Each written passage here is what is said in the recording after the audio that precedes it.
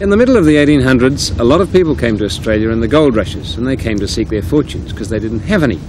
Being very poor, they had to come with nothing but a pick and shovel, and they made their tools and their implements often as they went. One of the things they really depended on was the windlass, which was this thing. You see it above wishing wells now, but it was used to haul their partners in and out of the mines, to lift up the dirt from where they'd been digging, and with any luck, lift up a gold nugget or two. Of course, if you let it go, you're in trouble. It could unwind and take your hands off. And that was a very useful device, and it's a simple machine. The simplest machine you've probably seen is a lever, and in a sense they both work in the same way. What happens is that you have a heavy weight with a lever. If you want to lift it, it's too heavy for you. You get a stick or a plank and put it over a pivot, in this case a stone. By jamming the short end of the lever under that and pressing down on the long end, you can lift quite large weights. But there's a payoff. You can't lift that weight. You can at the end of the lever. What you're doing is to make your hands go through a very large distance, whereas the weight only goes through a small one. So the payoff is distance for weight. And that's what the windlass does too.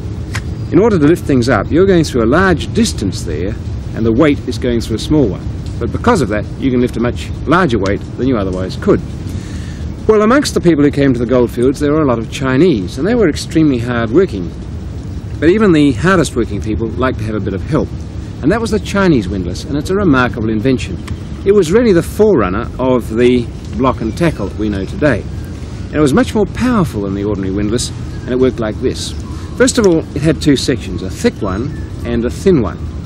And the rope was wound up on the thick one in this way, and then passed under a pulley, which wouldn't have been aluminium and plastic like this. It would have been probably handmade out of wood. And once it was there, that rope was tied onto the thin part of the Chinese windlass, and it was secured there. And if I just put that pulley around the right way, you can see how the bucket went on. Like this. You notice that it's not unwinding the windlass. What happened though is that when you came along as a Chinese, you came and operated the windlass here. You can see that lowering it, the rope is coming off the thick bit, but it's winding on to the thin.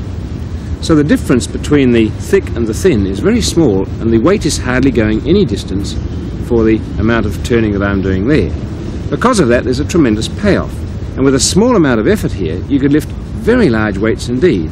And also, when you let it go, the weight of that didn't unwind the windlass and smack your hands around. So that was one of the Chinese contributions to this country, the Chinese windlass. A remarkable little invention.